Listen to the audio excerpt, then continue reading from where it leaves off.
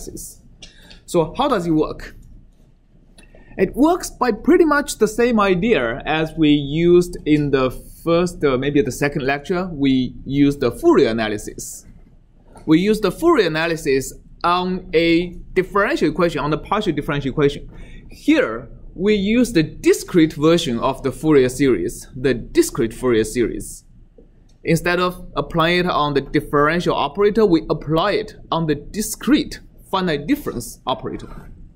So the idea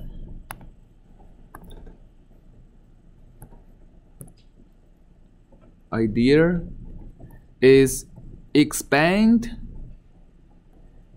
it doesn't matter here, either UI or EI with discrete Fourier series, right? I just going to write it as DFS, and substitute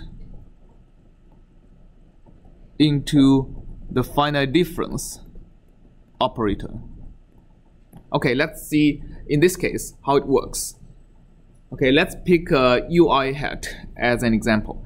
So UI hat, if I expand it using a discrete Fourier series, I have another summation over k, but instead of k goes from minus infinity to infinity.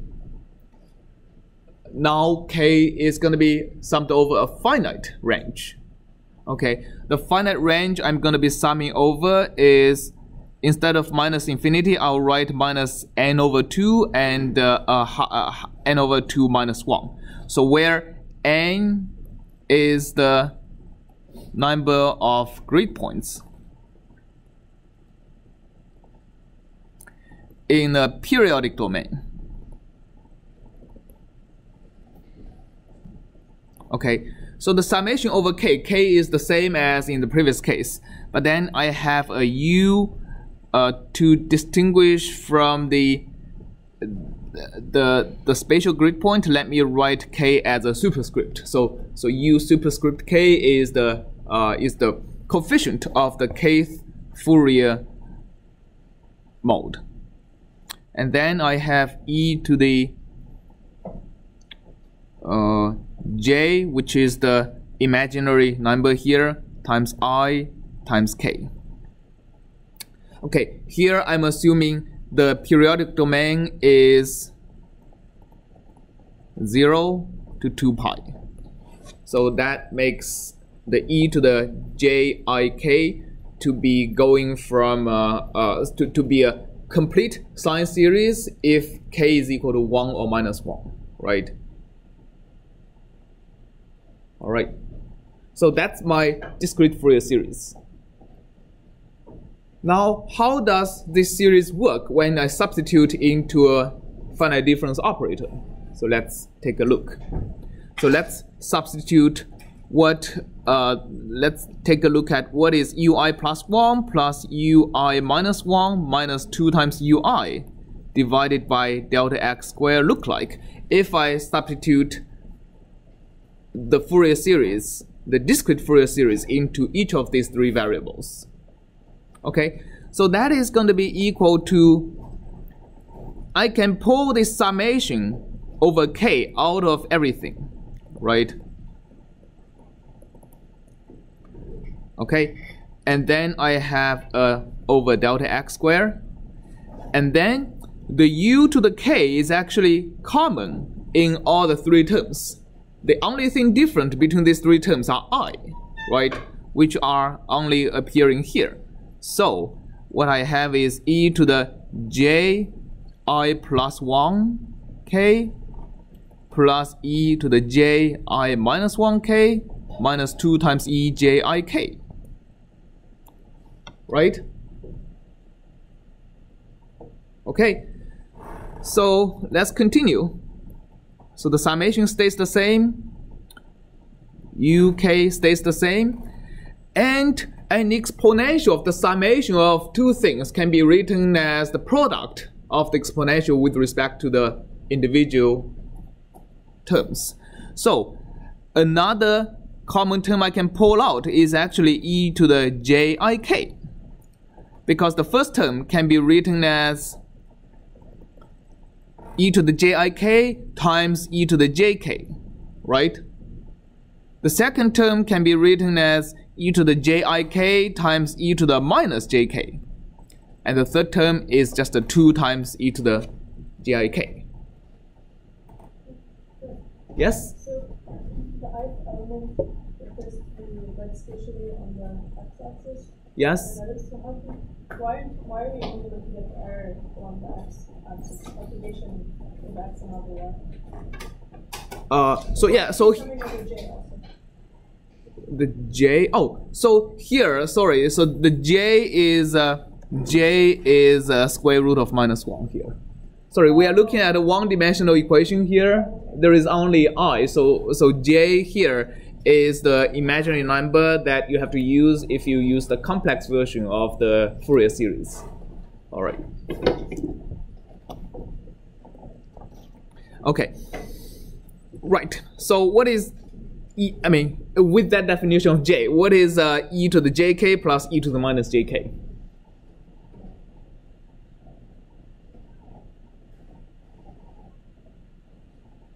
It's 2 times cosine, right? The imaginary parts cancel out. So what we have is summation u to the k, e to the jik, which I'm gonna talk about later. So let's put this out. So this is 2 times cosine, 2 times cosine k, right? -1 divided by delta x square. All right. Yes? All of those at the top of the screen, these balance p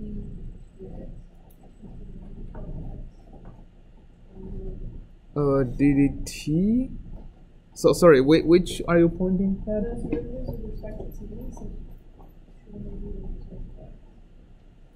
So on the left-hand side, it is derivative with respect to t, because in the beginning we have a differential equation. Sorry, all of these are derived from the differential equation from the heat equation, which is du over, partial u partial t is equal to kappa times partial square u partial x square, right? So we are looking at this heat equation in the last lecture and in this lecture so far. And we are taking the approach where we first discretize space without considering discretization in time yet.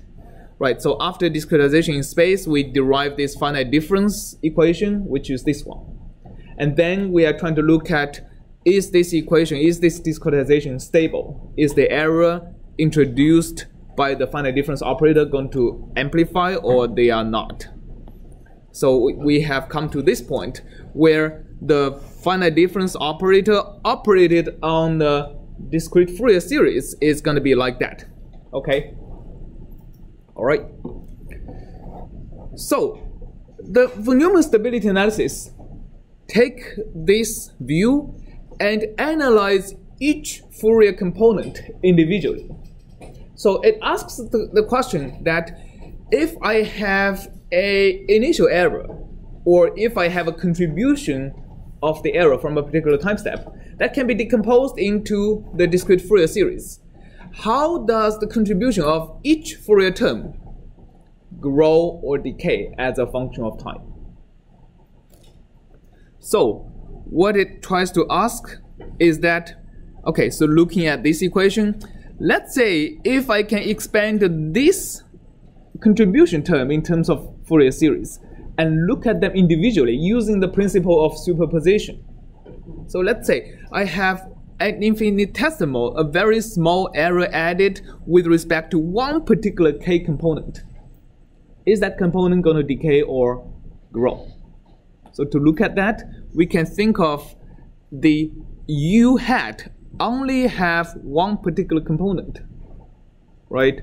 So if u hat only have one particular component, then the u of superscript k is going to be 0 except for one particular k.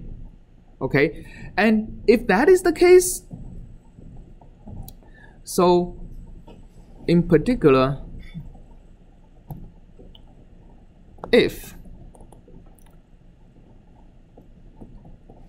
only u of a particular k is non-zero,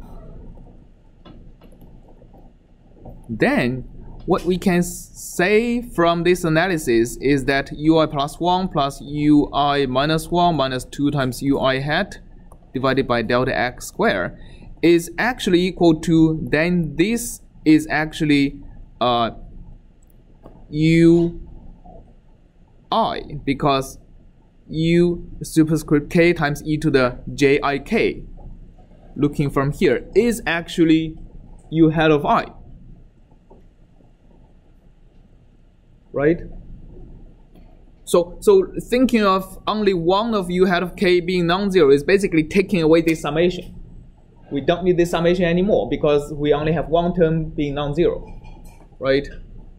If we don't have this summation, then u hat of I is just this.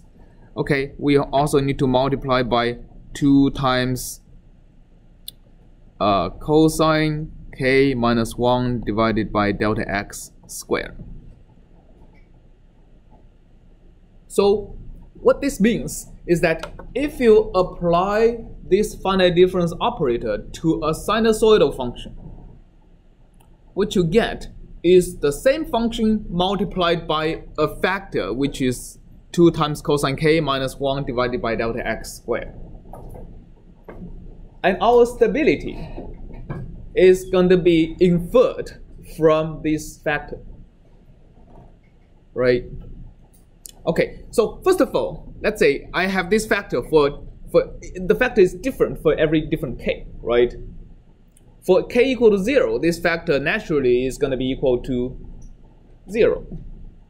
Because for a constant term, no matter if I use the original differential equation or use this finite difference operator, I'm going to get a constant solution. There is no decay, no growth for the constant solution, right?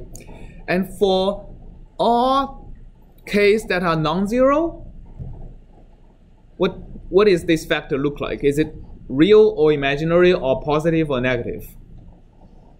It's going to be negative, right? It's going to be negative, which means if I can solve the ODE, if I can solve this resulting ODE exactly, my error is going to decay exponentially, right? And again, if I can solve this ODE exactly, then the higher the wave number, the higher k is, the faster the error decays, which is great news.